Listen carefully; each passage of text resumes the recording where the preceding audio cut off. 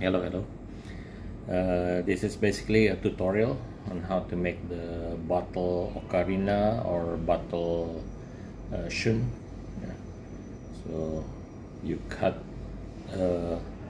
foising on the bottle, or more like grinding, I guess.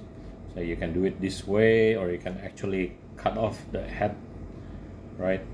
To cut the glass, you basically have to use a grinder that can cut glass, like this type of angle grinder. The grinding wheel is a special grinding wheel that is for cutting glass. And then as for the holes, you need to use these types of things, right? So they are like a diamond dust tip grinder, and you can use it on a Dremel tool. And it's also possible to do it slightly submerged underwater. Just don't put any electricity into the water, just the tip in the water, so the glass inside a bucket with water, and you grind it with that, because you don't want to be breathing in the glass powder, the silica dust powder, into your lungs, and it'll be very unhealthy for you, right? So this is again so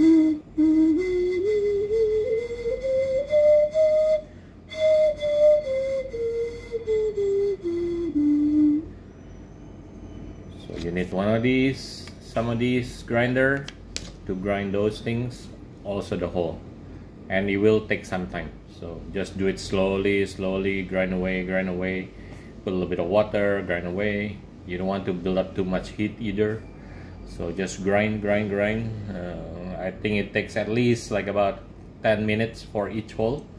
And then to tune it, you need to look at a lot of the videos of ocarina making, and this is a 4-hole finger ocarina, so you can see how you tune it. It's basically do with all closed.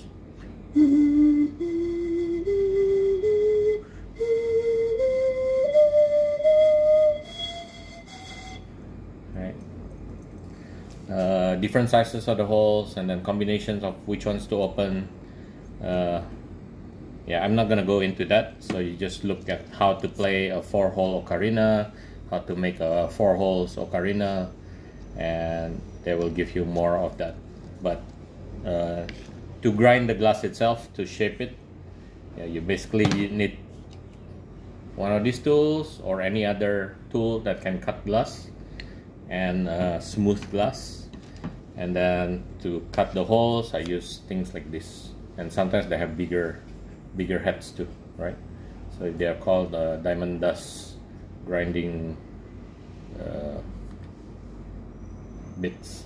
Okay, alrighty. So that's the tutorial on how to make one of these. If you want to make it into an ocarina, I actually make a mouthpiece out of clay, and then I attach it in here with Alteco 2-part putty, and that basically become an ocarina, which is easier to play with than the shun. Okay, have fun, bye.